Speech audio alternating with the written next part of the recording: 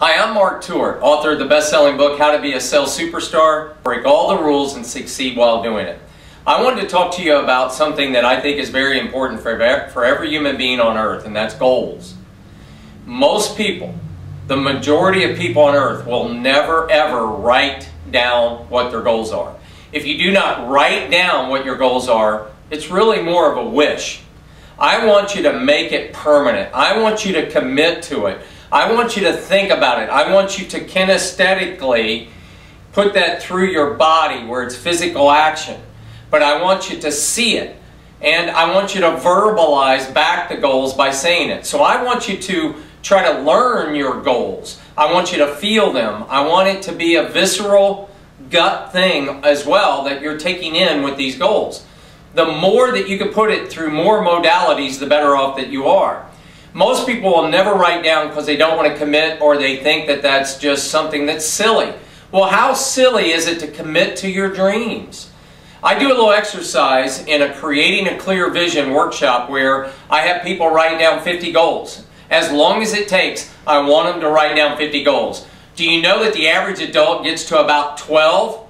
And they're stumped. They can't go any further. That means that every year that you get older, you tend to get more conditioning telling you why you can't do something, why you shouldn't do something, what your limitations would be about doing something. And you know what? It's all just a belief system. It's a whole bunch of crap that you've allowed into your brain from others that is controlling your life. I want you to write down 50 things you want to do, be, see, achieve, learn, places you'd like to go, things you'd like to buy. Doesn't matter.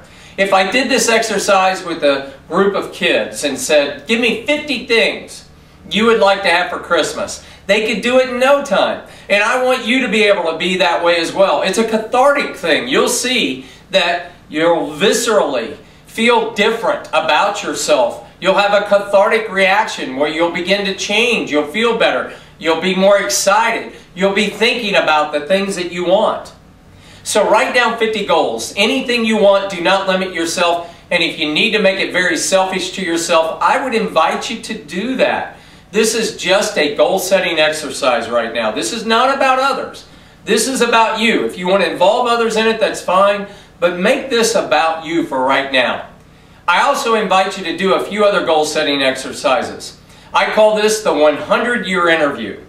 If you are being interviewed at 100 years old and somebody was talking to you about your life, goals, things you'd achieve, experiences, relationships, things you were proud of, even heartbreaks, etc., I want you to write down what that interview would look like, what you would want if you were at the end of your life looking backwards. You see, goals look forward.